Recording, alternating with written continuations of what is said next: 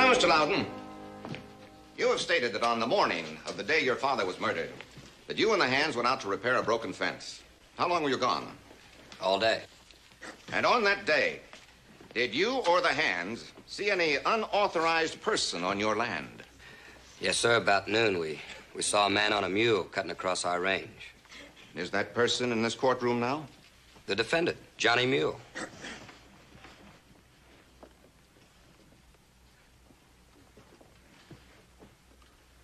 And now will you describe for the jury just what you and the Hands saw when you returned home that evening?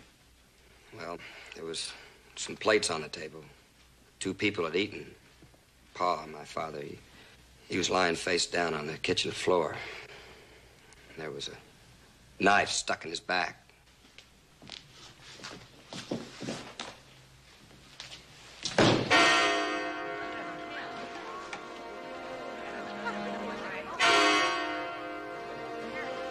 This knife? Yes.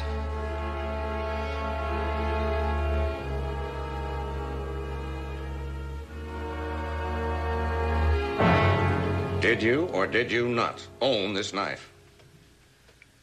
Yeah. And did you have it with you the day you went to the Loudon Ranch house?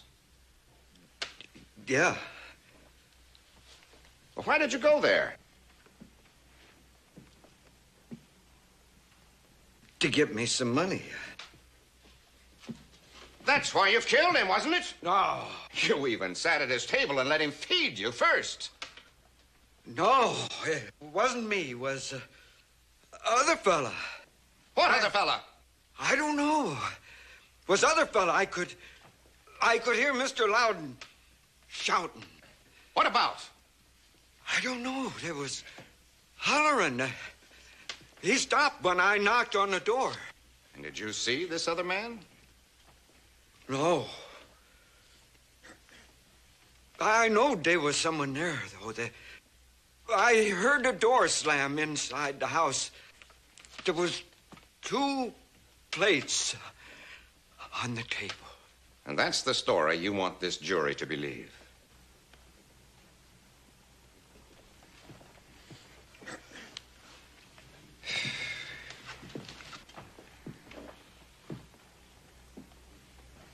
Is, Johnny Mule your real name? I don't know. That's all I ever was called. Did you or did you not willfully murder David Loudon on the 3rd day of last month for $200 known to be in his possession? And did you reward his generosity with a knife in his back? And didn't you then rob him and panic, leaving the knife behind? And then, did you or not, 4 days after your arrest, invent this mysterious stranger in an attempt to cover up this foul and inhuman deed? Yes or no, Mr. Murderer? Mr. Mule.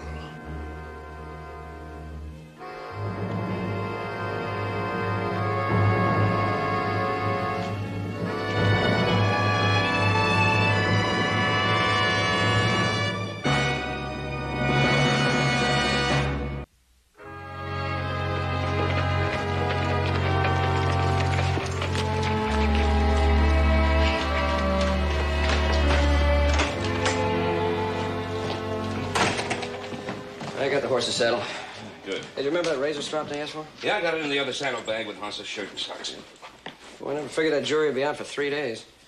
No one did. You know, I can't figure out. How come they just don't let Horse and Candy come home at night instead of keeping them locked up there in a hotel? Well, they just don't want them to discuss the case with any outsider until they bring in a verdict. I guess it makes sense. Have we got everything? Yeah.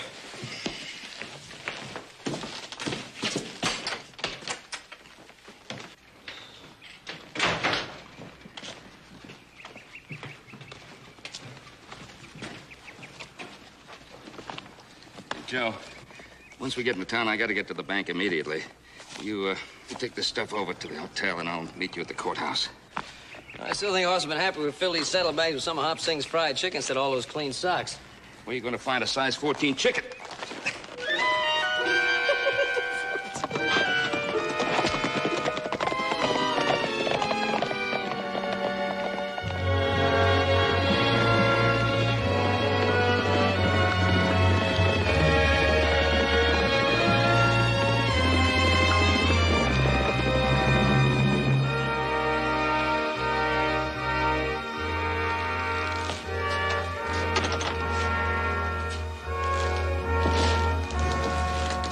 Marcy?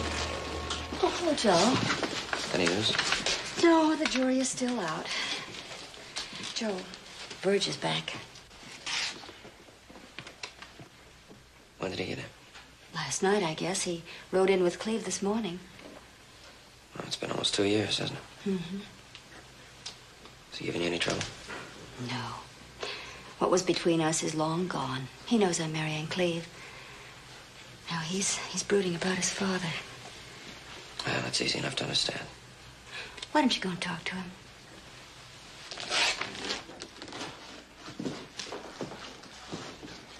Cleve? Joe? Verge, I'm sorry about your father. I've been hearing that all morning. Why doesn't somebody do something about it? What's taking the jury so long? You know as much about it as I do. Your brother's in there. Why doesn't he do something? Verge, there's 11 other men in there. What do you expect us to do? We heard the same thing the jury heard, Joe. Deke Sanders offered 5 to 1 that they wouldn't be out 10 minutes. No takers. I wouldn't have bet him. If I'd have been around when they brought that killer in, wouldn't be nobody waiting 3 days to settle it. Verge, I know how you feel, but that's what the law is for, to keep trouble from starting more trouble. I'm talking about the real law. An eye for an eye. I came back because Pa wrote me Cleve and Marcy were fixing to get married. And I come home to this.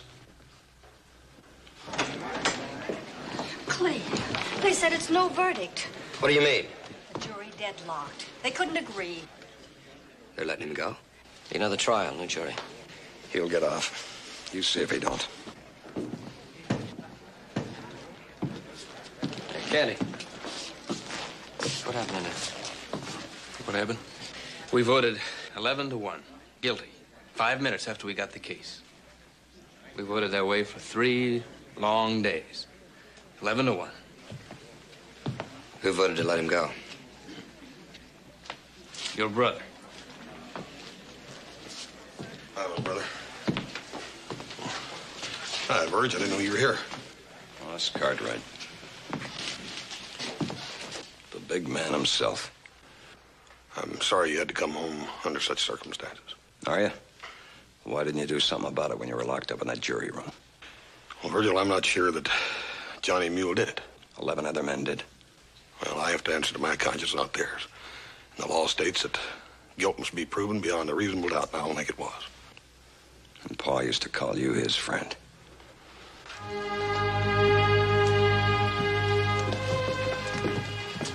I hope you knew what you were doing, Hoss. So did I, Marcy. Let's go. You don't have to shove me none, Sheriff.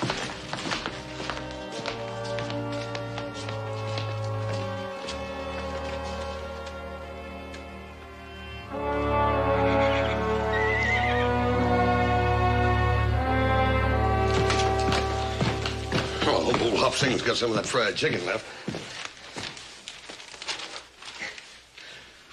You know, there ain't nothing like that hotel food to make a man appreciate home cooking.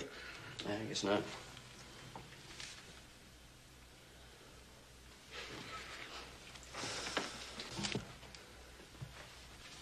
If you two have something to say, I'd like to hear it right out. All right. And I thought the prosecutor had a darn good case against Johnny Mule. What do you think, Paul? Well, much as I hate to think it, what the prosecutor said made a lot of sense. Then you figure I done wrong by voting for an acquittal and locking up the jury, right?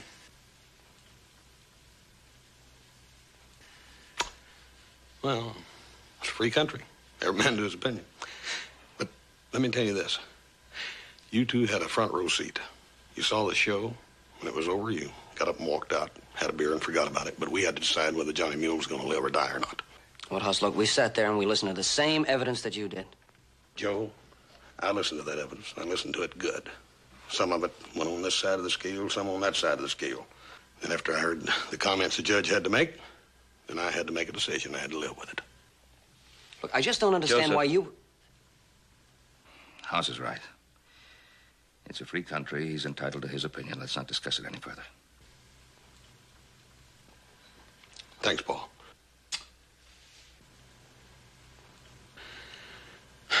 Now, I'm gonna see if there's any of that chicken left in there, and I got some work to do out in the barn.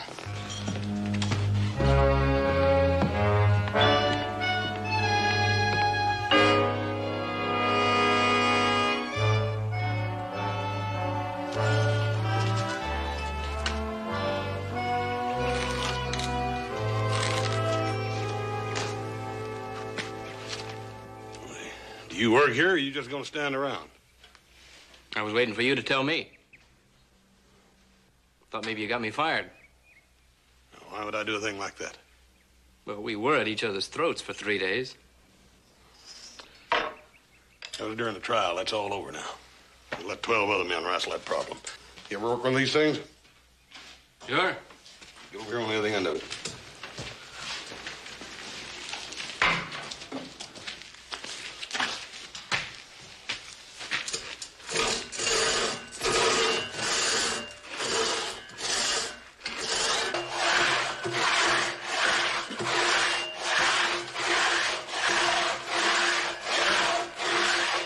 Still think you're wrong. That's your privilege. I wasn't alone, you know. 10 others agreed with me. That's their privilege. Johnny Mule was in Loudon's house that day. He admitted that. And Loudon was killed with Johnny Mule's knife. What more do you need? I want some answers. Some answers to some questions like, why did Johnny Mule leave his knife there? He panicked and ran.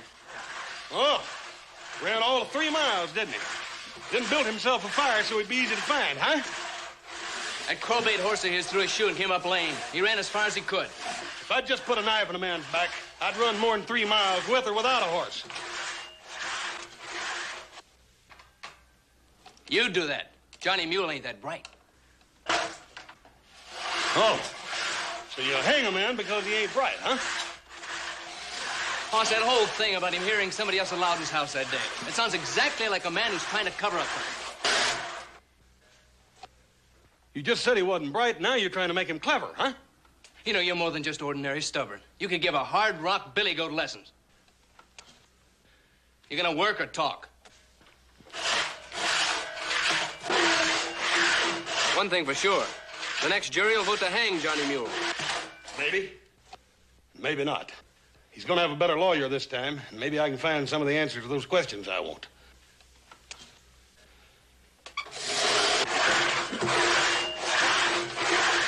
Look, Candy, I won't mind you hanging on the salt, Candy. If you get tired, just yell. Don't drag your feet. I'll let you rest. Thank you kindly. But if anyone yells for mercy, it ain't gonna be me.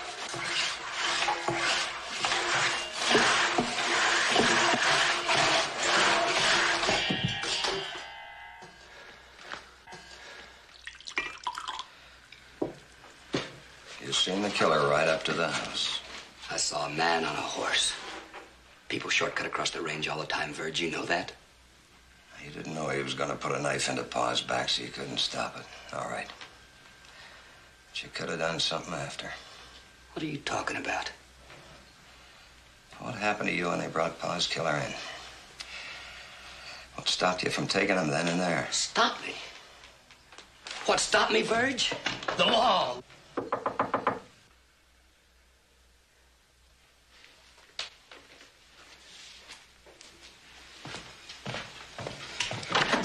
Can I come in? I knew it. Not a pan on the stove, no food on the table. You two haven't had a bite to eat. I brought some steak and all the trimmings. Well, you don't have to fix ours. We ain't hungry. You won't eat, but you've got room for that.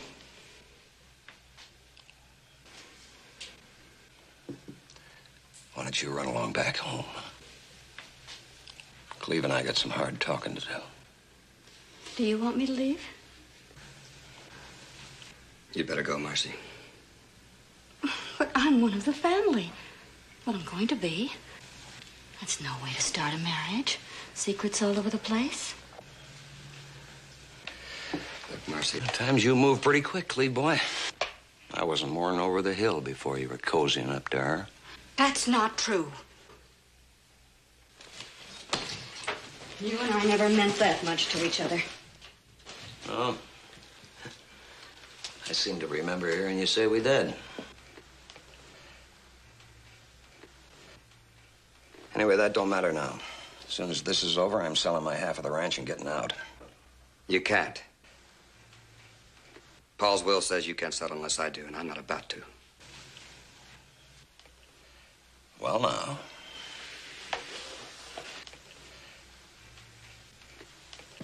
Seems Marcy ain't the only thing you stole.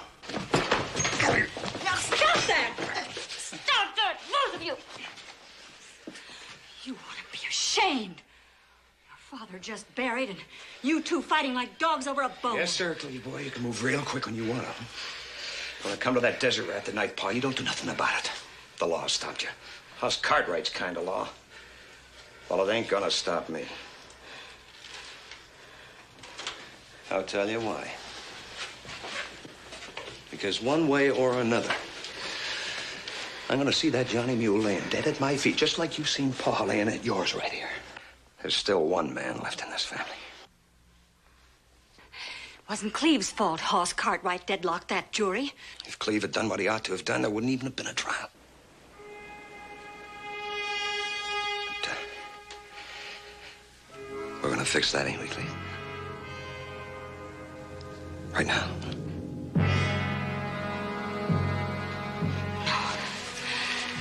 No, don't do it, Cleve. Go home, Marcy. No. I said go home.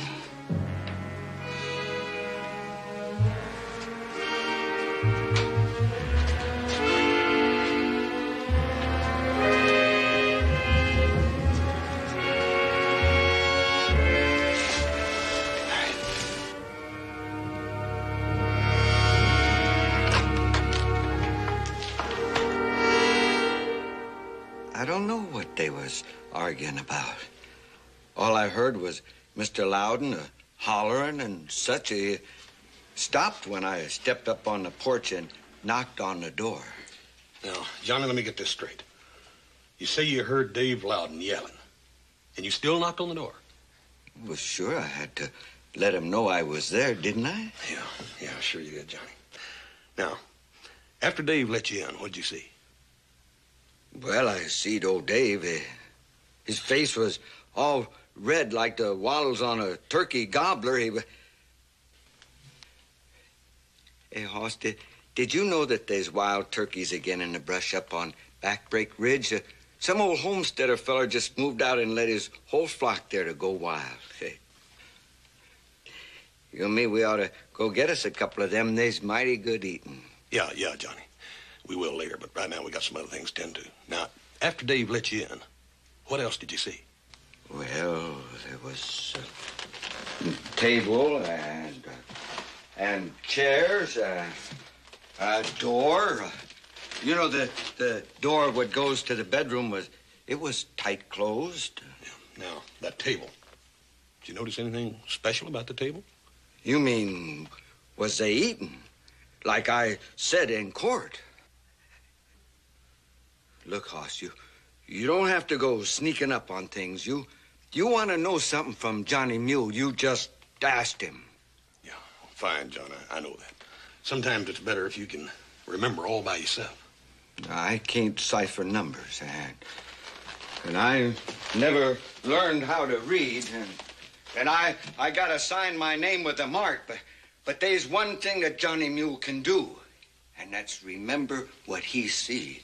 Good. And Johnny, what was on that table? There was a company tablecloth with little old red and white squares. There was company dishes and bread and butter and a big pitcher of milk and baked beans. It was fresh bread.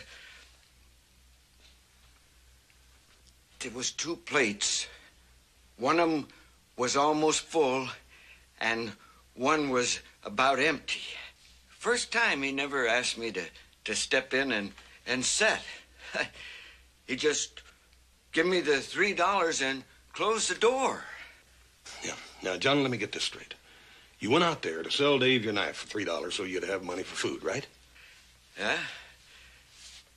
First time he never asked me to step in and set a while. Johnny.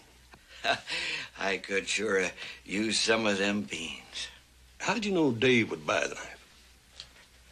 He seen me cleaning a trout with it one time.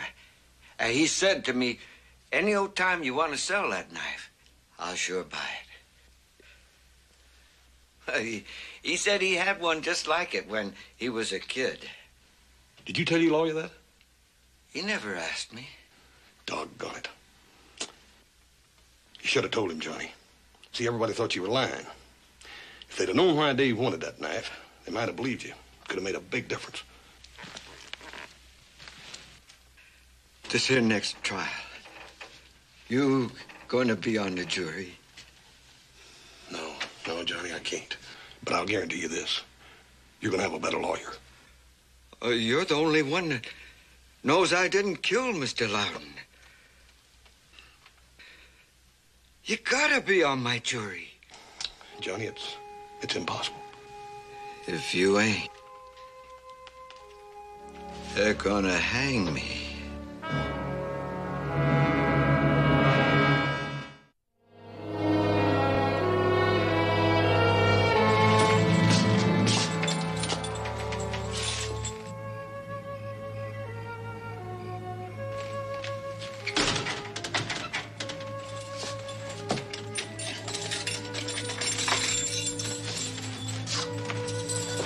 10 o'clock, Johnny. Lights out.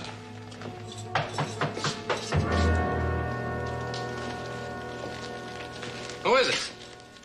It's Marcy Coleman. Anybody with you, Marcy? No, I'm alone. What are you doing out this time of night?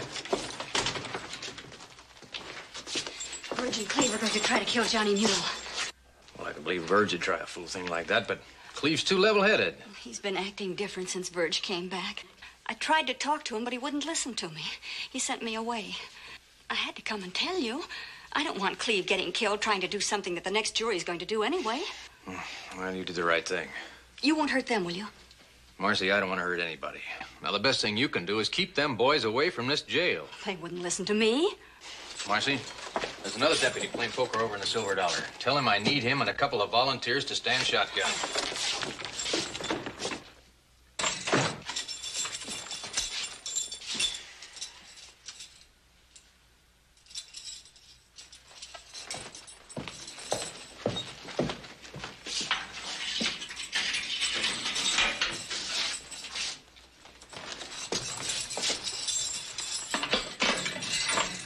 Come on. Where? Johnny, I'm putting you in the solitary cell for your own protection. No, I'd sooner stay right here, Sheriff. You must have heard what the lady said. Mounted men could gun down on you from out there. Move! I can't go in there. Johnny, I'm not asking you. Come on, Oh, move! no. Come No, on, please, I come can't go in that dark place.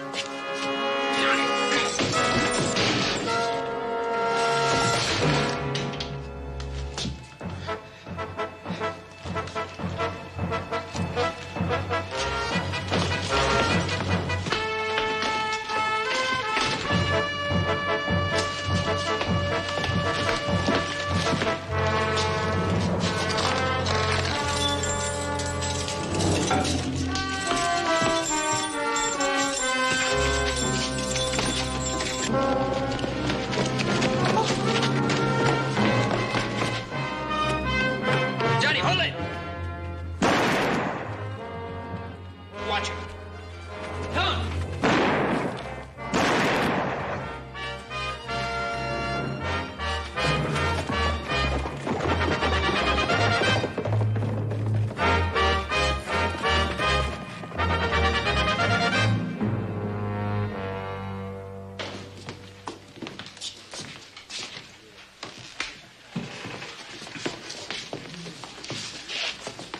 A couple of shots. How's the sheriff? He's alive. If that's what you mean. Doc says he'll be a while getting on his feet. And, no trace of Johnny Mule? We didn't find any. We got a couple of dozen men out there tracking. It's just too dark to find him. We'll get him in the morning. You heard about Johnny Mule? Yeah, how did it happen? Split the sheriff's skull and rode out. First paw, now the sheriff. That's what Hoss Cartwrights turned loose on us. Look, we'll find him tomorrow. The next jury will vote to hang him. If he lives to stand trial.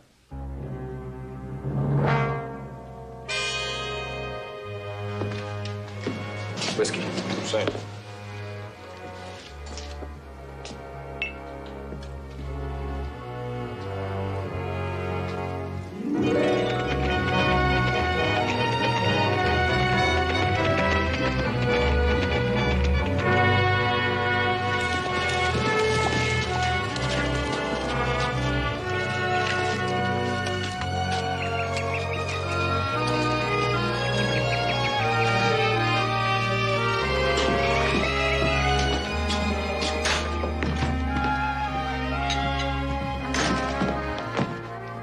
Johnny Mule busted out of jail last night and practically killed the sheriff doing it.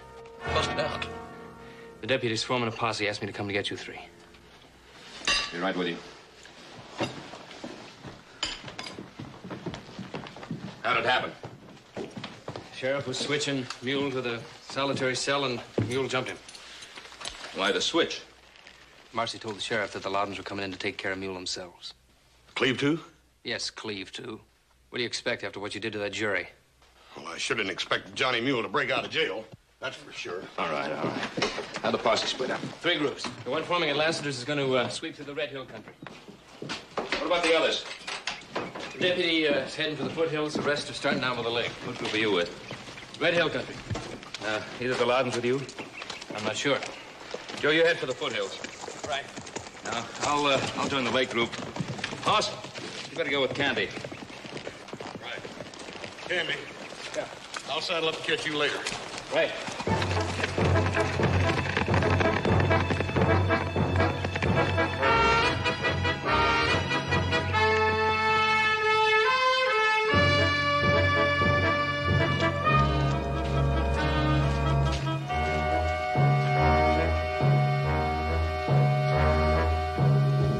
Mr. Hoss.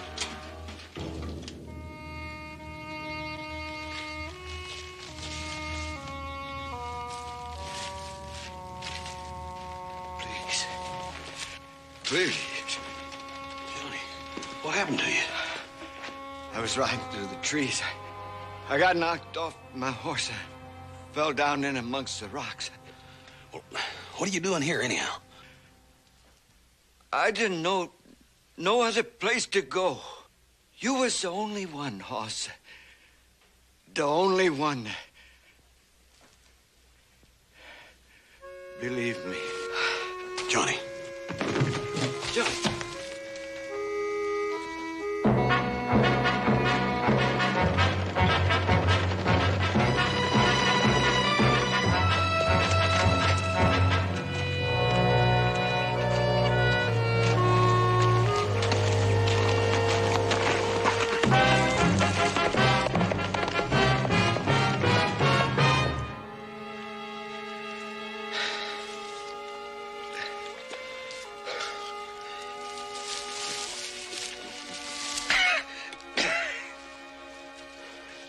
Better?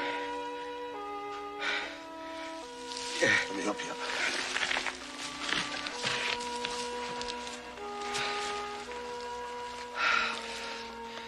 Johnny, I'm still gonna have to take you in. You know that, don't you?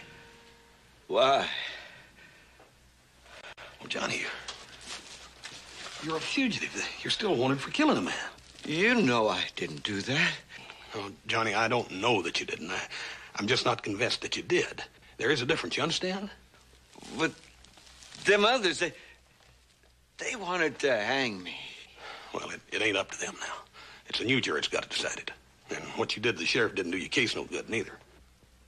Oh, he wanted to put me in that dark little place, huh? But, Johnny, it was for your own good to keep Cleve and Verge from trying to kill you. I ain't never been locked up, Hoss. I don't like them bars. I don't like walls.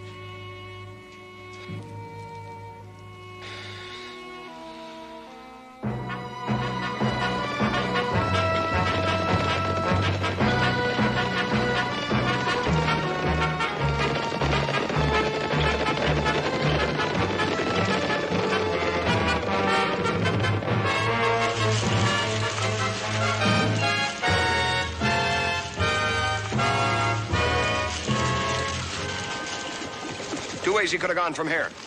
The lake or past the creek into the hills? Won't be hard to find out. Creek bed's muddy. Bound to be tracked. Don't take no chances. Come on, Gabe. Okay, give the horses a breather.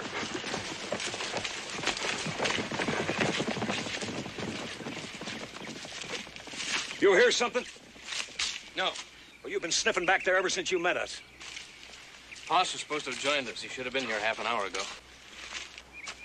Well, if it weren't for him, ain't none of us would have to be here.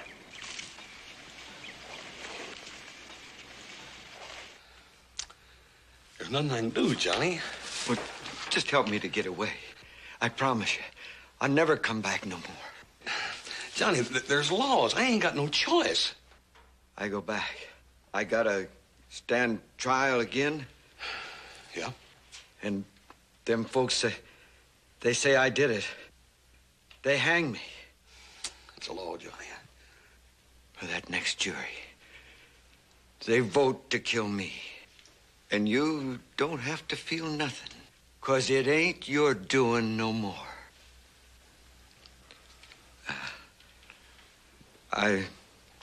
Thanks for what you already done for me. Johnny, where you going? Well, if I'm gonna get hanged for something I didn't do, they ain't gonna shoot me like no animal in a cage or something hanged up for skinning. Look, I want to help you, but now we're going to have to do it the right way. Now, if you will promise to stay right here and let me go in and talk to the sheriff about a change of venue.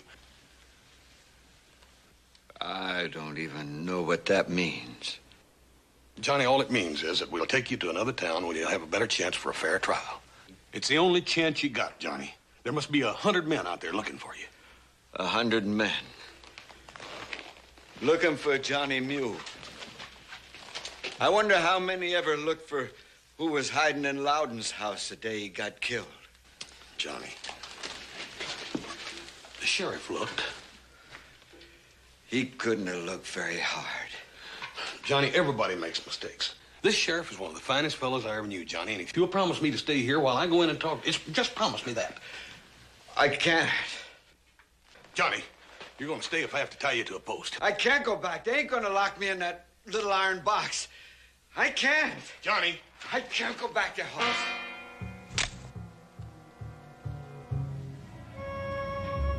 I don't want to hurt you none. Look, you get over against that stall there and put your hands up. Johnny.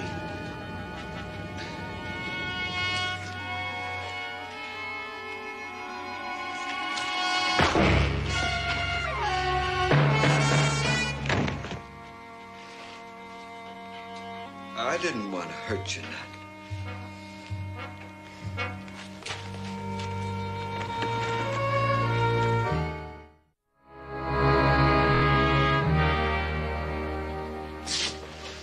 Whole day gone. 3 posses riding since dawn. They haven't brought him in yet. Stay put, Tom. Sit down. Look, if you really want to help, you can saddle my horse. I gotta know what's going on before dark. The doc said you'd stay put and get plenty of rest, or you're going to be in worse shape than you're already in. Boss, I should be out there. Yeah. It'd take 2 men to haul you back in after you fell out of your saddle. Tom, there's plenty out looking for Johnny Mule now. Yeah, sure. Including the Loudons. Boss, it's my job to keep Mule alive until a jury decides different. Tom, the Loudons ain't likely to find him. And neither's anybody else for a while yet, anyhow. You sound awful sure. The posse's only got a couple hours of daylight left. And they're looking a long ways from the right place. Well, where is he?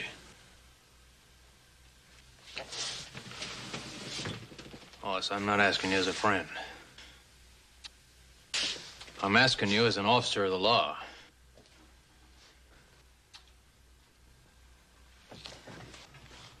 Well, I'd like to do a little talking first, if I could, Tom. You're aiding and abetting a fugitive, Hoss. Now, I want to know where you got him hid. Well, I can't recall just offhand, and I don't think I'm going to until we get a couple of things straightened out. You're not only breaking a law, you're asking me to help. Yes, I am. Verge Loudon is talking lynch and murder. Now, if he can't find Johnny Mule, ain't no way you can put that on, is there? So, in a way, I'm sort of doing you a favor, ain't I, Tom? No matter what you say, Hoss. I can't break the law I've sworn to uphold. All right, then, bend it a little. Until I can get a good lawyer to change the venue over Carson City. We can get some guards that you can trust to get him there alive. You really believe he's innocent, don't you? I don't know. All I know is that I got me a bunch of that stuff that you lawmen call reasonable doubt. Even after what he did to me and you? Oh, Tom, he was trying to save his life. That don't make him guilty of murder. Well, no, but it don't prove him innocent either. Wait a minute. Now, what was done in regards to checking out his story about that strange feller or whoever it was out at the Loudons? Well, you heard me in the trial. He never even mentioned another man till he was sitting in that cell for 4 days. You heard my story about the knife, too, didn't you? Well, that'll come up in a retrial. If we can get him back for a retrial. Hey,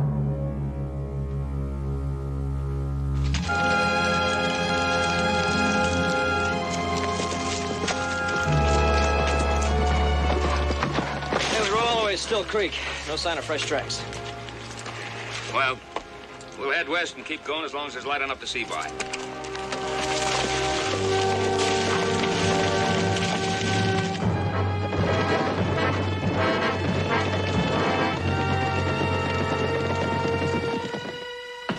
Here you are, Tom. Maybe it'll make you feel a little better. Thanks.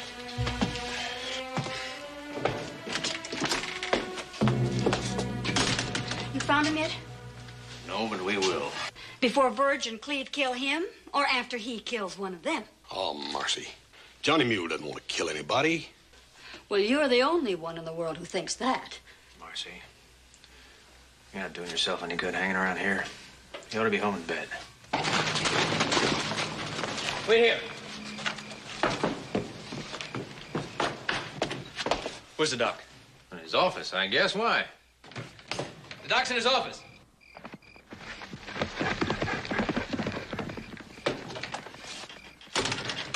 Where have you been? I've been busy.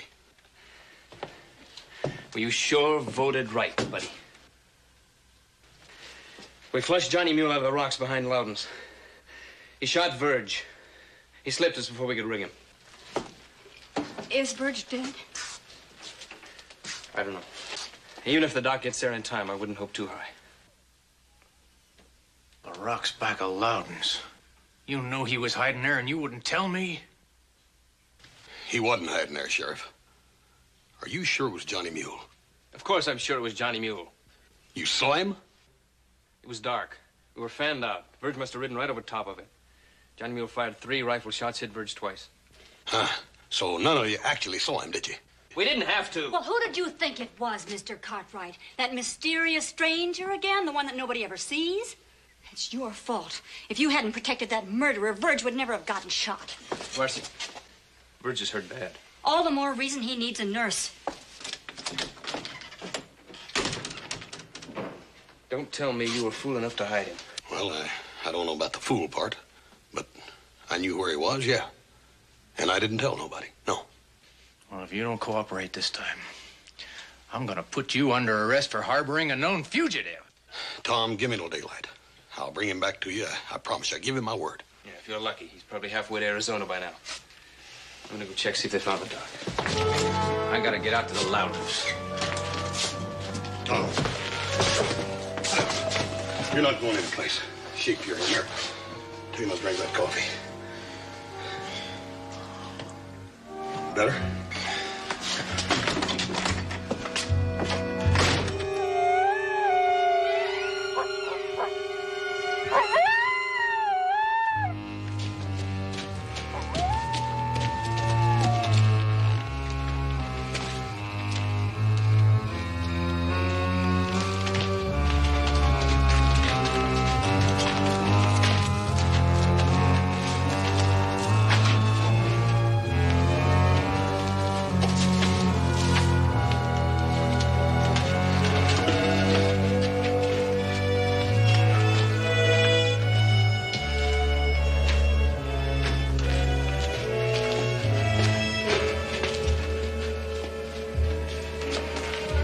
That's my pony, Mr. Cartwright. What are you doing here? Same thing you're doing. Looking for Johnny Mule. Well, you heard Candy say that they'd flushed him up there to Loudon's. Yeah, I heard that. I heard you, too. Now, he can't be in two places at once. So where is he? Well, you mean that you believe me instead of Candy? I asked you a question. You'd better answer me. Well, I'd like to know what you're doing here instead of at the Loudon's. Because I'm chasing a killer. Oh. Most women that I know had a brother-in-law shot and maybe dying. Be there by his side, offering all the help and comfort they could. It'll give a lot of people comfort if I get my sights on Johnny Mule.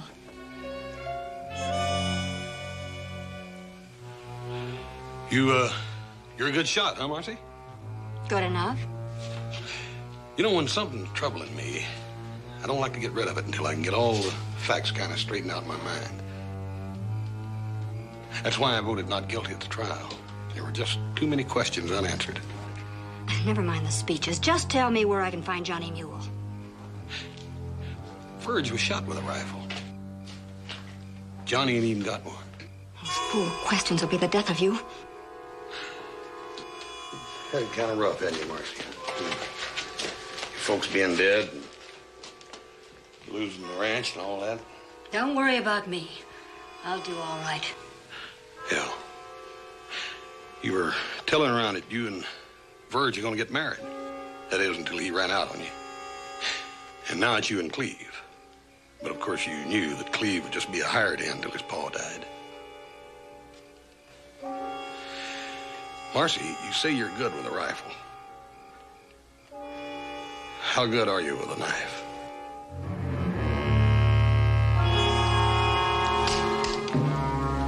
You really had it figured out nice for yourself, didn't you? Mr. Loudon dead, Johnny Mule blamed for it. You had Cleve and that whole ranch all yourself. Yeah, real nice until Verge rode back, right?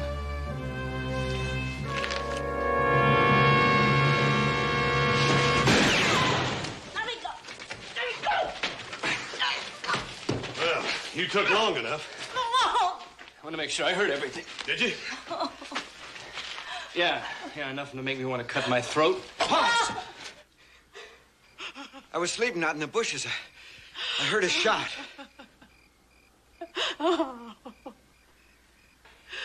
Yeah, she wanted to see me dead, Johnny. Why? Well, I reckon I was asking too many questions.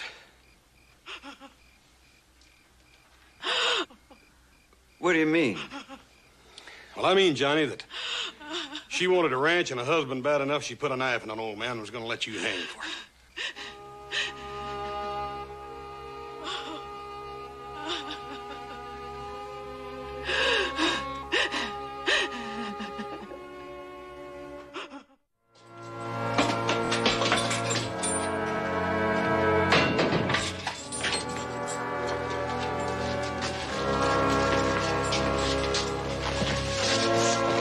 Johnny,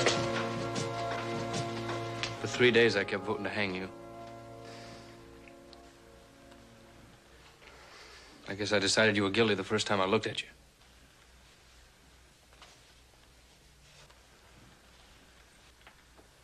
Well, I never in my life even judged a horse on first sight. I was ready to judge a man that way. I'm never going to do that again.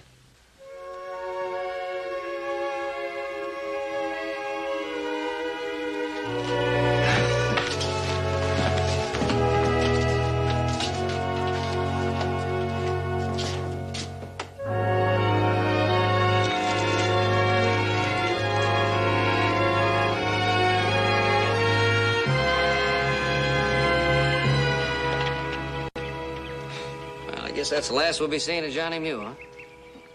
How come he didn't want to come work for us? Oh, I offered him a job, but he thought he'd be better off by himself. He told Cleve the same thing. Candy? Your mail. Oh, thank you. Go by the Loudon place? Yeah, Doc's got Verge sitting out in the sun already. He'll be riding round up in a month. Good. He's a lucky man, considering how bad gut shot he was. Hey, you know, maybe I ought to ride over there a couple of days a week and help him out while he's healing. It's a good idea. Is it all right, Pa? Sure. Hey, good enough. Boss? Yeah. I got a message for you from the sheriff. He's sending out a posse to bring you in.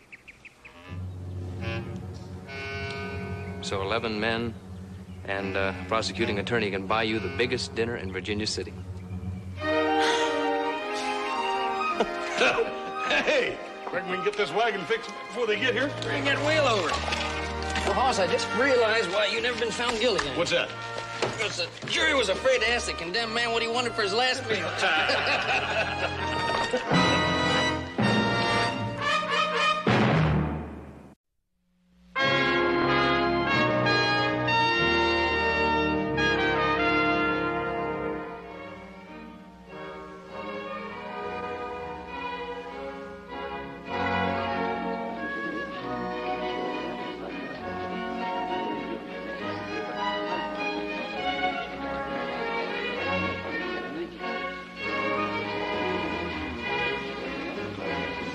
Thank you.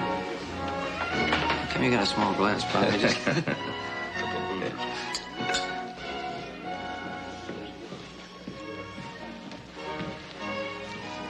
Oh, is that it is?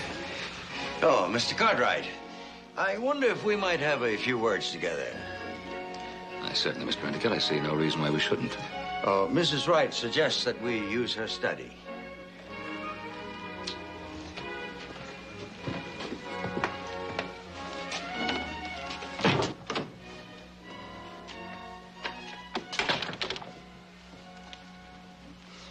I wanted to meet you for a long time. A happy circumstance that we were both invited to be Mrs. Wright's guests in her home when you and your sons were in San Francisco. I have the distinct feeling that you might have arranged for those invitations. Yes, well, to business. You are aware that I own certain parcels of land in Nevada. Mr. Endicott, I'm aware that you own half of the northern part of the state of Nevada. I like Nevada, Mr. Cartwright. It's young, vital, growing.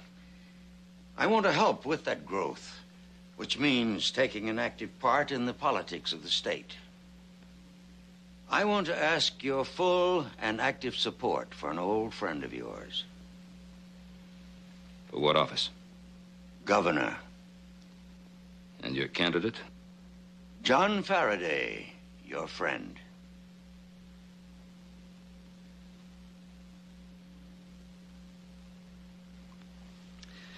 Well, Mr. Endicott, our present governor has served this state capably and honestly, and he wishes to remain in office, and he has my full support. Faraday is counting on you. I've known John for a long time, and I admired him until he became your tame judge. My tame judge. Didn't you pay for all his campaign expenses when he ran for office in Virginia City 2 years ago? John Faraday's been a good judge, and you cannot say otherwise. Yes, it's true. But so far, he hasn't had to rule on the legality of any of your land transactions. That's when he begins to earn his keep, isn't that so? Be careful how you slander me, Cartwright. I don't consider it slander to say that a man like you wants a governor who will come running whenever you whistle and do exactly what you tell him to. Mr. Endicott, you have a reputation for corrupting everything you touch. Now you want to control a governor so you can corrupt this state. You're not going to do either. I promise you that. Is this a declaration of war, Cartwright?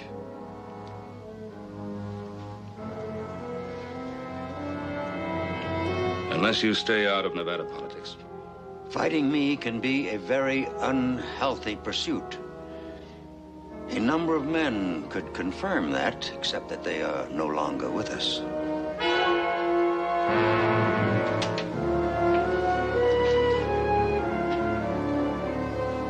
Are you threatening me?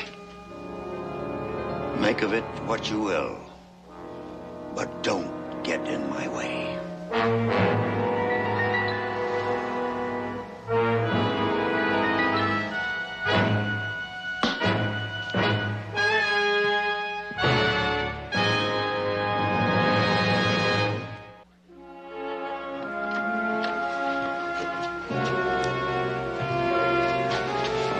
Excuse me. Oh, Ben. You've talked with Mr. Endicott. I thought you might have something to tell me. No, John, I haven't anything to tell you. Mr. Endicott possibly has. Judge Faraday. Yes. Mr. Endicott would like to talk to you. Right away. I'll see you back in Virginia City. Good night, gentlemen. Judge? Paul, what was that all about, anyhow? Sam Endicott is increasing his investments in Nevada. Property or people? Both, Joseph. Both. I thought you said Ben Cartwright was a friend of yours. Well, he is a friend of mine. I thought he was. He will not support you. Did he say why? Ben Cartwright has ambitions of his own. He wants to sit in the governor's chair. But he's never held an elective or appointive office. He wants to be governor. He asked for my support. I turned him down. He's too arrogant, too self-seeking, not the right man at all. I've never thought of him in that way, but yes, sir. With Cartwright against you, it'll be a tougher race, but you'll win. On your way out, ask Mr. Broom to come in. Of course. Thank you, Mr. Endicott. If I do win, I'll do everything in my power to be the kind of governor... Never mind. Save the speeches for the campaign. Mr. Endicott wants to see you.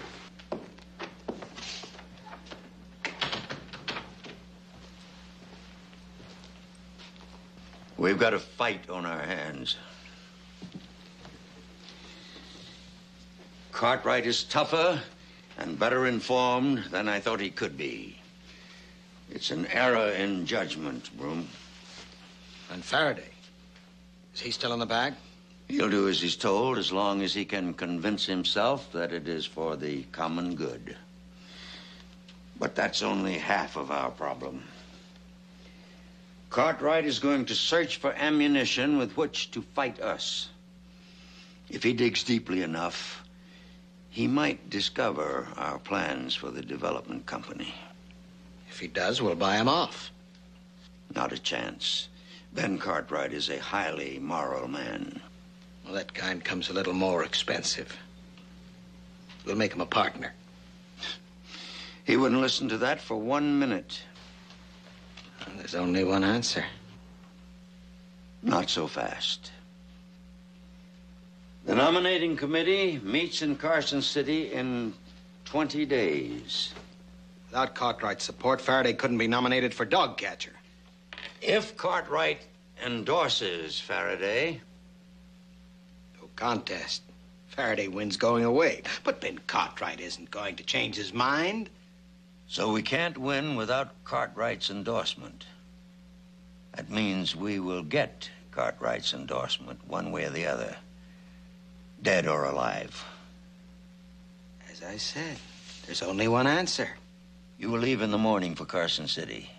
The hotel? Cattleman's Hotel. You rent the biggest suite. Hire whomever you need. You start this campaign with the biggest fanfarade possible. Done it many times before. Do you, have a man to take care of, I'll get one.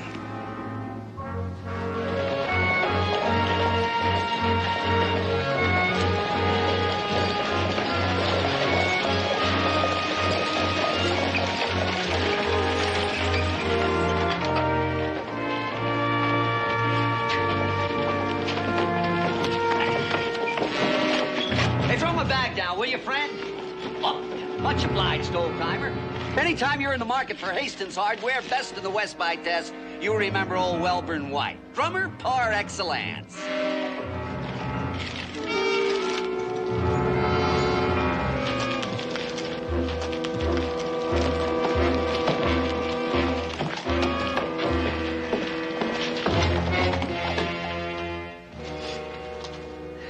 I can read your unspoken thoughts, Mr. Broom. You're thinking that I don't look like somebody you'd hire to kill a man. You don't look like a man I'd hire to hold a horse. One of my greatest assets, sir. You just think about it for a minute and you'll see that I'm right. You know something? I never go anywhere without these catalogs. They're my passport. Take me anywhere I want to go, no questions asked. See, I sell hardware. That's my cover. The hardware I sell is very real. I'll sell you 1 2-penny nail, 40 horse collars, or 100 gross of axes. Now, I carry another little book that I only show to special people, like yourself. Go ahead, open it up. Prominent Denver attorney found dead. No clues. I'm gonna turn the page. Oh, now that's a good one. Wyoming mourns unsolved murder of state's attorney. And you know something? He never went anywhere without a bodyguard.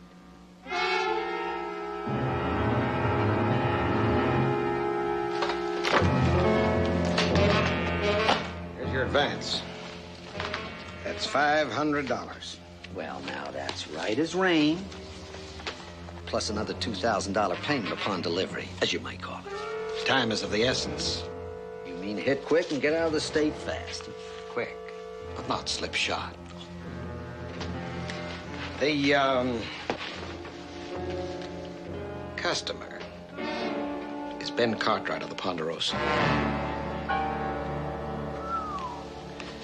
You pick 'em big, mister. Not too big for you, Mr. White? No, sir. They all fall down when they're hit by a 44.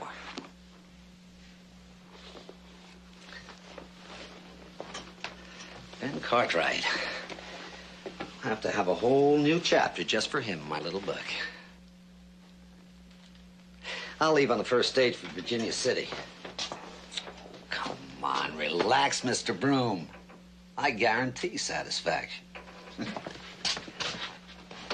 As of right now, Mr. Ben Cartwright is as good as dead.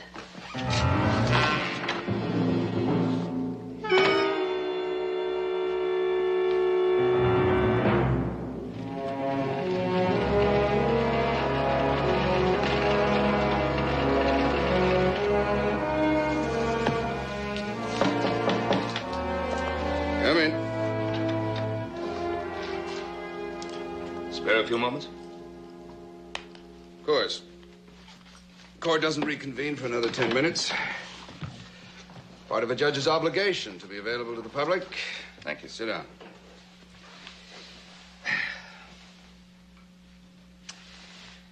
John, I'd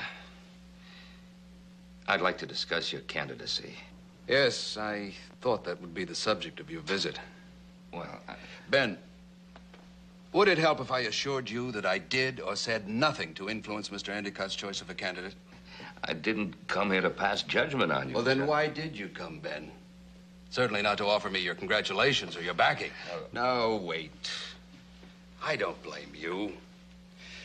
If I were in your shoes, I'd probably feel the same way. You must have had your heart set on that nomination. And then to be turned down by the man who could help you most, well, believe me, I can understand your disappointment. Wait a minute, Judge. I don't resent your candidacy. It's your backing that concerns me. And I think it should concern you too, John. And let's get a couple of things straight. I never sought the nomination. But if I did, Endicott would be the last man in the world I'd ever turn to for help. Well, if that's your story, Ben, I won't argue. If you want to save face, that's your business. Only don't expect me to go along with it. All right, John. That's what you want to believe. Let's talk about the governorship. And you. And Endicott. Why is he backing you? Because he's my friend. And he knows I'll do everything I can to be a good governor. John, I'm going to lay it right on the line. What's in it for him? Oh, I see through you now, Ben Cartwright. You'd like to get at Endicott through me. Well, it won't work. Endicott is an honest man. Who just happens to want to pay all your campaign expenses. Now, if you have a quarrel with Endicott, that's personal. I have nothing to do with that. But don't impugn his honesty or mine. Court convenes in 2 minutes. Was there anything else on your mind, Mr. Cartwright? No, I guess not. The worst part of all this is you believe everything you said.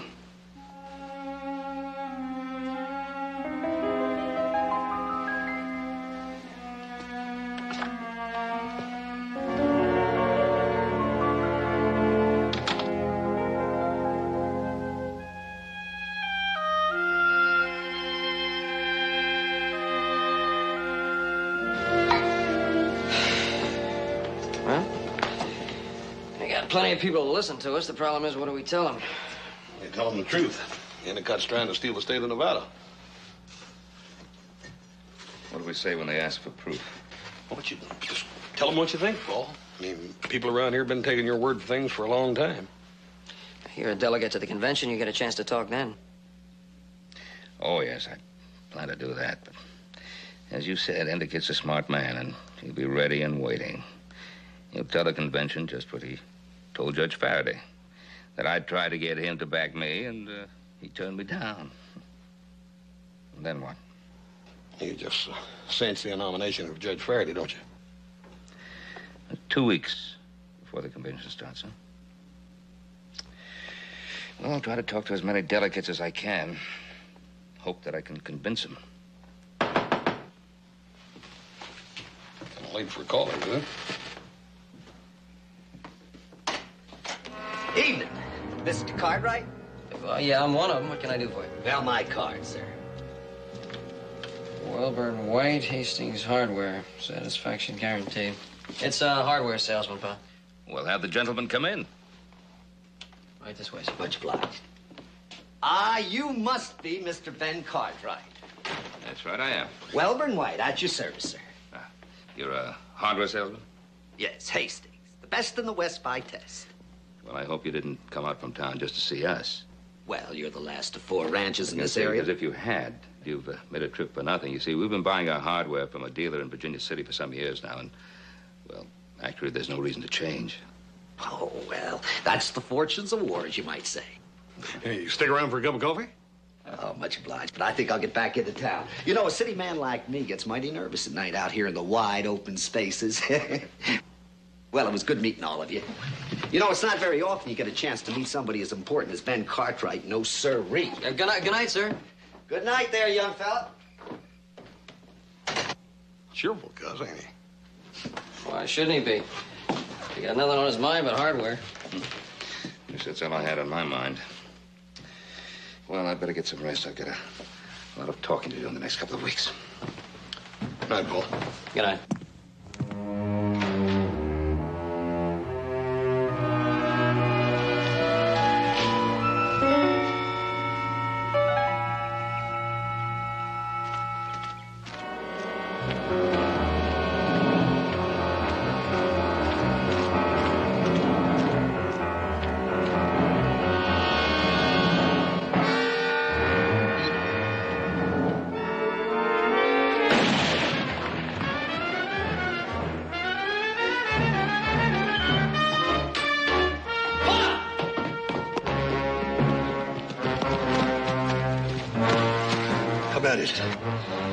Just grazed him.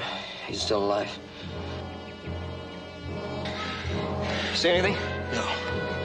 Let's get him to the house. Get his feet.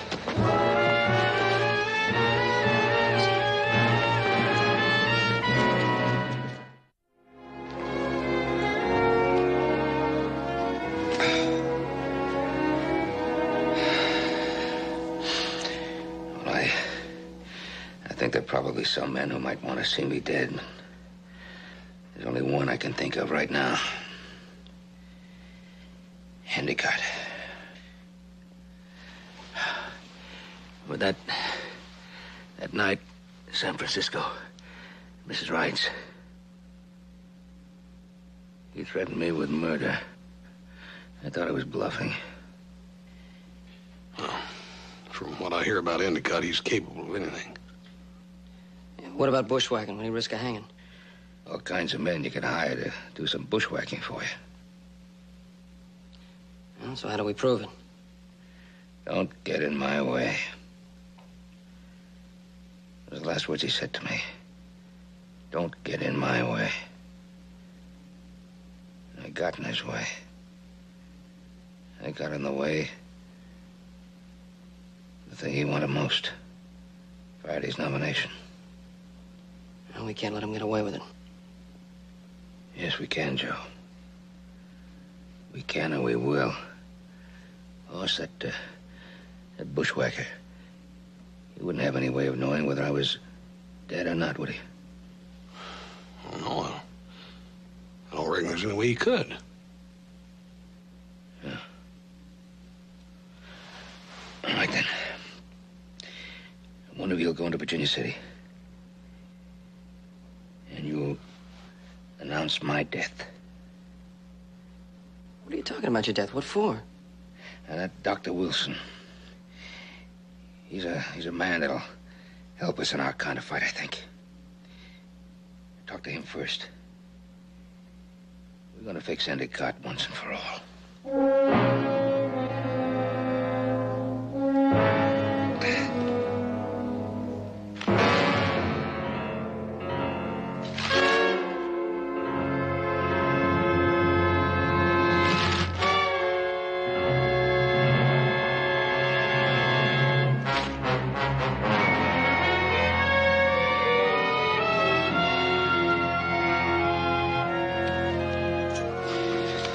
I just can't get used to reading my own obituaries.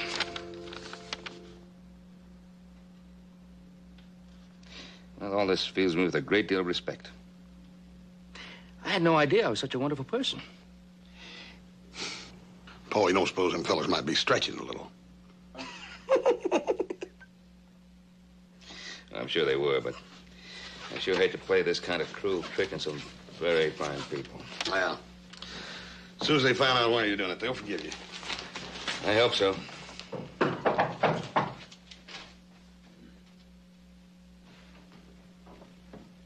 Me. Hey. It's just candy with another batch of mail. How is he? Oh, he's fine. He ate a bigger lunch than Hoss. It does more complaining than any corpse I ever been around. I wish you fellas would stop talking about me as if I weren't here. Sorry about that. There's a lot of excitement in town. They found the bushwhacker. They did? Coffee thinks so. It's a man named Briggs. Briggs? I don't know anyone named Briggs. Well, that figures. A hired gun Endicott brought in to kill you. He may be a hired gun, but he looks more like a saddle tramp. His horse had a nick in one of his shoes. Sheriff Coffey found hoof prints to match it near the barn. And there was a rifle cartridge there, too. Has he confessed? Not yet, but he had $200 in his pocket. He admits not having worked for 3 months, but he claims he won in a poker game. Well, it should be easy enough to prove if it's true. No, not so easy. It was a two-handed poker game in a hotel room. No witnesses, and the loser left town. Convenient. Sheriff Coffey's convinced he has the right man, so's the prosecutor. Trial starts tomorrow. Tomorrow? Sort of pushing things, ain't they? Well, Mr. Cartwright was a very important man. Town's in an ugly mood. They've got a rope and a gallows, and they're looking for somebody to hang. That sure changes things. Well, that convention starts in 5 days anyhow. Ain't no way they can finish that trial up to then. I wouldn't count on that.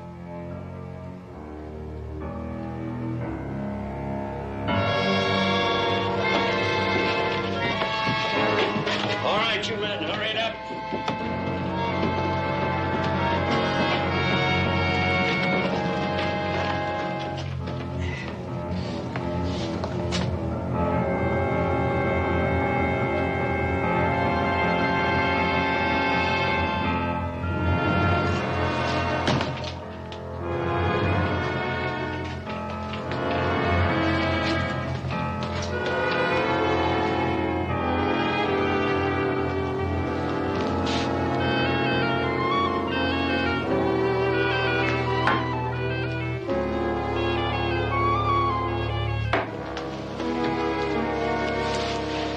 So sorry you have to leave.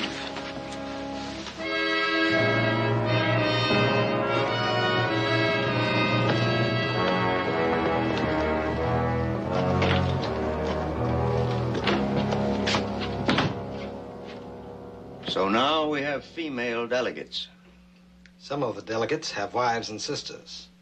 Some of the men have lady friends. That happened to be one of mine. What else have you accomplished? I spent a lot of your money. Where I had to, I promised State House help. And where I could, I bought the votes. We have votes enough? Almost. And the Cartwright? $2,500. I also had to buy you a forger. That was another $750. I didn't know that they were that expensive. I always find it wiser to pay what they ask. Otherwise, they might sign your name to a check.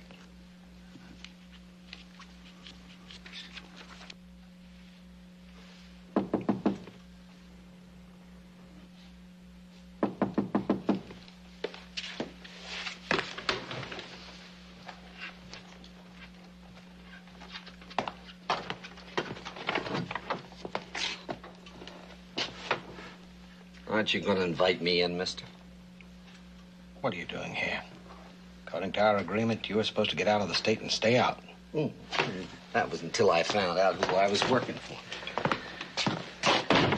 You're working for me. Not unless your name is Samuel Carter Endicott. It's all right, Broom. Perhaps this gentleman would like to discuss matters further with me. Well, if you're Samuel Carter Endicott. I am. I'll handle this, Broom. You took a chance coming here. No moon tonight. I left my horse 3 streets down, came up the back stairway. Nobody saw me. Most commendable, Mr. White. Welburn White. I take it that we are indebted to you for all the evidence leading to the arrest of the cowhand Briggs. Oh, well, you take it right, mister. I stole his horse from the livery stable and used it right out to the Ponderosa. And you know something? I played 2-handed poker with him in my hotel room, and I lost $200 to him. A stroke of genius.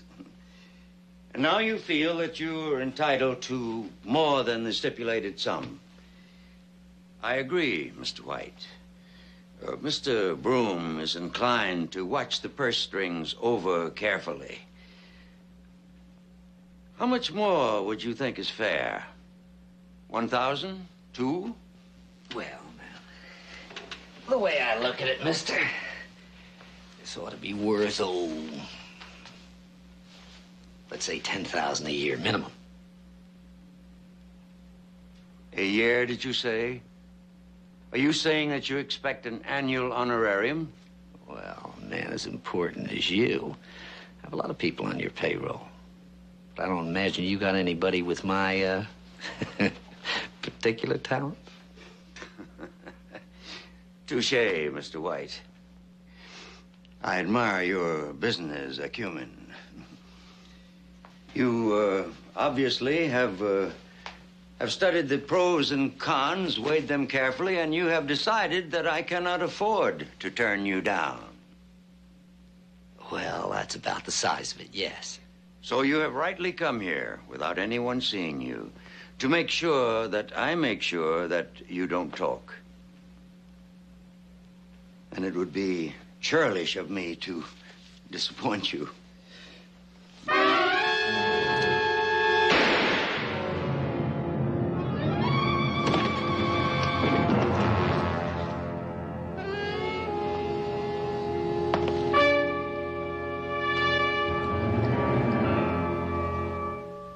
You will find his horse and get rid of it. As to our friend there, he will fit very nicely into the steamer trunk, which you will ship to San Francisco and load aboard one of our vessels bound for the Orient. Fortunately, that poor devil Briggs will pay for Mr. White's crime.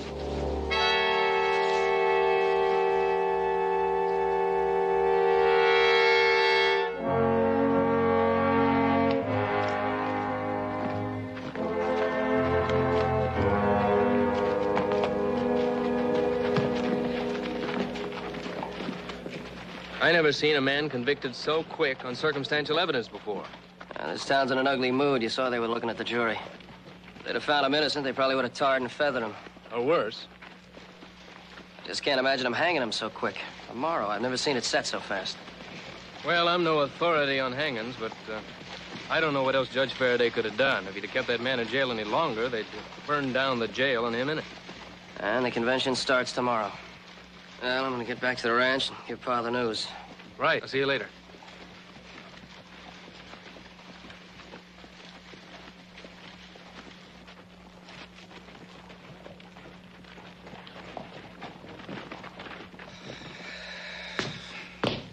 I sure didn't think they'd rush through that trial so quickly. All we needed was one more day. One day. And what do we do now?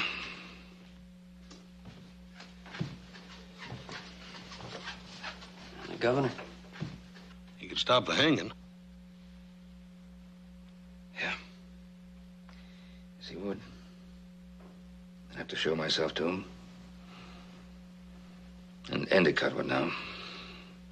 One whole day before I want him to. The only thing I've got going for me is the surprise of showing up at the right time.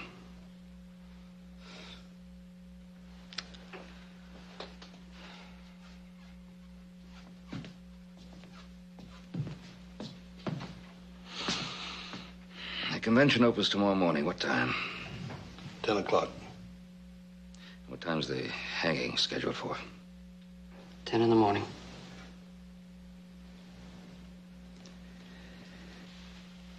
Well, we'll ride into town tonight after dark and get Judge Faraday to issue a stay of execution. He's Endicott's man. What other choice do we have?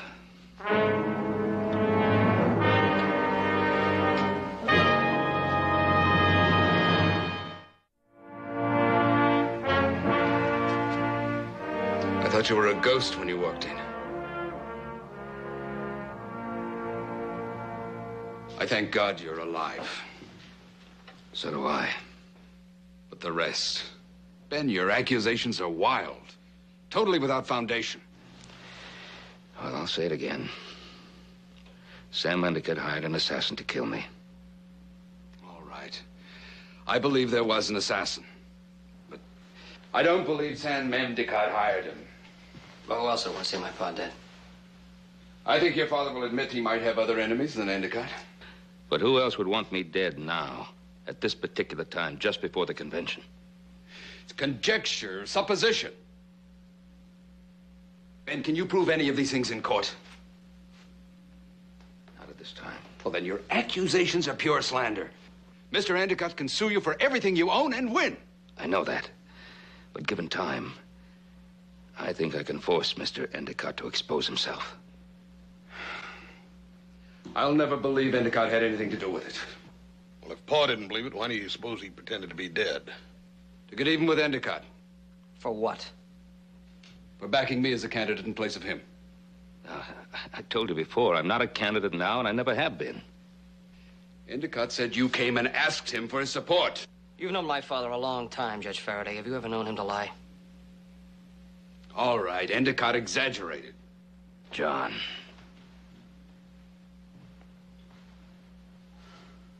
We've been friends. Haven't you wondered why I refused to back you? You made it quite clear you thought I'd be bad for the state. No. No, not you. Endicott. If you're elected, you'll be in his debt. And then one day he'll ask you for a small favor for one of his friends. Oh, nothing important, just a matter of executive prerogative. The next favor will be for him. Only it'll be bigger, and the one after that will be bigger again, and then you won't be able to stop him. Or stop yourself. Get out!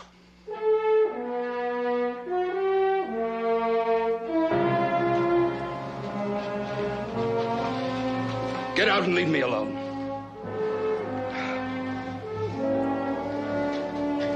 You're going to force me to show my hand now. Now, John, do you really think that I would use my own attempted murder in self-interest? You really believe that I could play this kind of trick on all my friends? If I'm wrong, if Sam Endicott is innocent, by tomorrow night I'll be the laughingstock of Nevada, and you'll be governor. But suppose I'm right. Just suppose I'm right. I came here tonight to show myself to you, to save Briggs from hanging.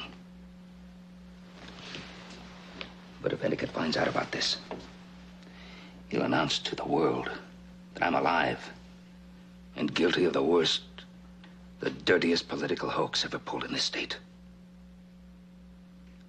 If you issue that stay of execution now, without giving any reasons, you'll give me time to prove to you, to everybody, that Endicott is everything I've said he is. If I'm wrong, you win. If I'm right, you lose. But you'll have done the state a great service.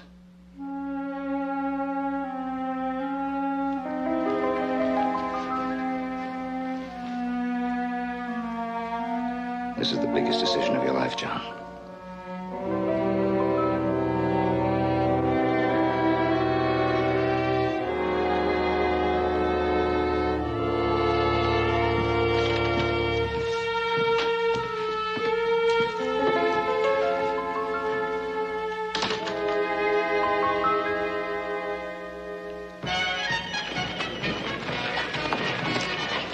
Gentlemen.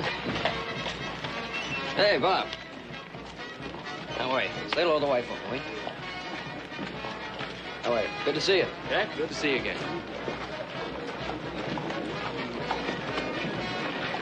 Jack Van Buren, delegate from Tonopah. I used to work for him. According to him, Joe, it's all but over. The floor vote's going to be only a formality. Proud of you. That's what the man says. That's what I heard. Well, maybe there's something you haven't heard, your name being a Cartwright. Endicott and Broom are talking to key delegates in a hotel, helping them make up their minds. Yeah, I heard that too.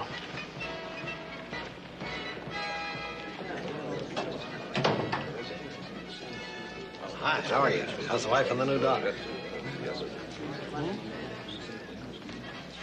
Jim? Oh, yes. Mr. Endicott would like to talk to you now. Fine. Doing?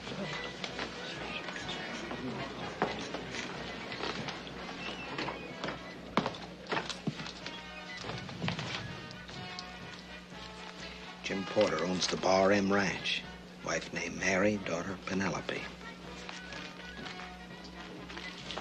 Oh, Mr. Porter. Jim, how's the wife? No, don't tell me. I'll remember. Mary. Well, it beats me how you do it. We only had an opportunity to say howdy, and that was 6-7 months ago. Well, a man likes to remember his friends. Only yesterday, I was talking about you to our next governor, John Faraday. Oh, well, thank you. Yeah, he likes you very much. Now, what's your pleasure? Oh, whatever you have, just a short one.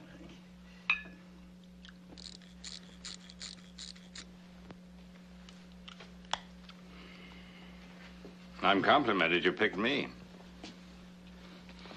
I had to pick someone I could trust, Senator. I only wish I could be of more help.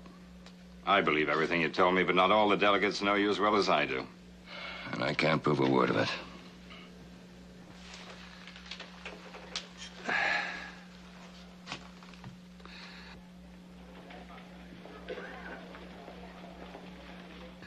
You know the man who controls the key delegates is going to win this battle. Gentlemen, delegates. Your friend and mine, the Honorable Samuel Endicott, would like to say a few words. Thank you, gentlemen. In a few minutes, the convention will convene, and the serious business of nominating our next governor will begin. Before that happens, I want to read to you a very important letter from a very important man. The late Ben Cartwright was my friend.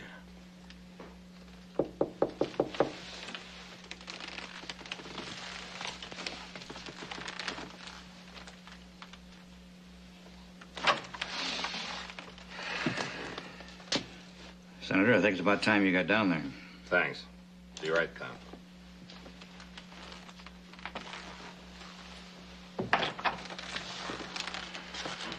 Well? Good luck.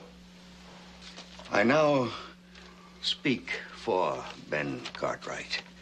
I read to you from a letter that he wrote me the day before an assassin's bullet ended his life.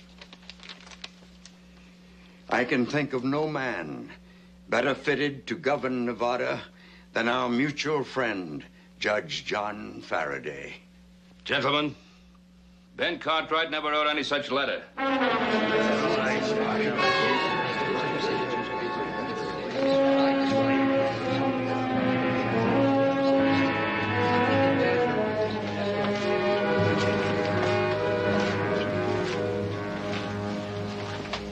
Yes, I'm alive. I'm very much alive, Mr. Endicott. I have never written a letter to Sam Endicott. I never put any recommendations on paper. I'm afraid Mr. Endicott has lied to you. He is not my friend. He is not your friend. He is certainly not the friend of the state of Nevada. I told him I would not support Judge Faraday. And when I further told him that I would support none of his nominations, he hired that assassin to kill me.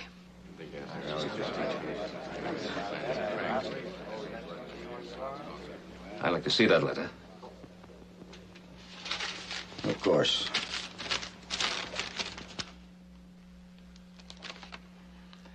This isn't even a good forgery. This is not my signature. Now, gentlemen, Ben Cartwright could or could not have hired the unfortunate man who was hanged at Virginia City this morning to play the role of assassin. But the blame for that poor wretch's death must be forever on the conscience of Ben Cartwright. A human sacrifice for political gain. Gentlemen, there was no hanging in Virginia City this morning. That man in jail is alive. And the stay of execution was ordered by Judge Faraday himself. And now, gentlemen, the moment of decision. On the one hand, a governor who has served us honorably and well, and who deserves our continued support. On the other hand, a puppet controlled by Mr. Endicott and Mr. Broom, two scoundrels who have corrupted everything they've ever touched, and who will stop at nothing, not even murder, to get what they want. The future course of our state, the future course of the state of Nevada will be decided today in this room. Now, gentlemen, you can let Endicott and Broom loot and destroy our state, or you can stop them in their tracks. Your vote is the only weapon you need.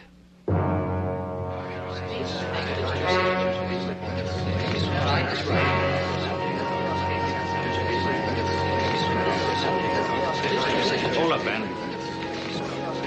I'll be proud to walk on the convention floor with you. Come on.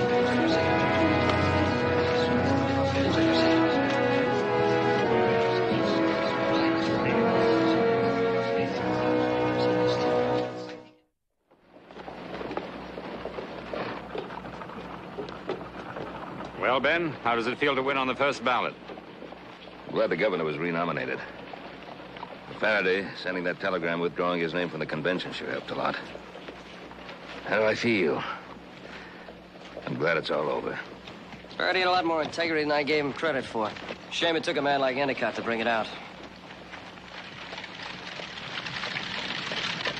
Well, friend Endicott's finally given up the ghost.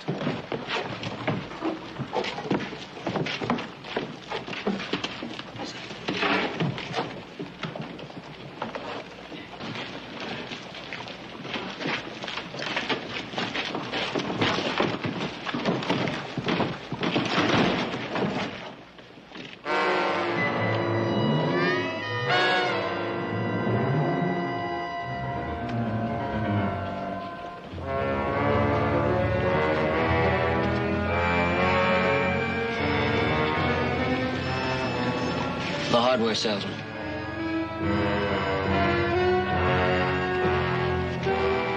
Candy, get the sheriff.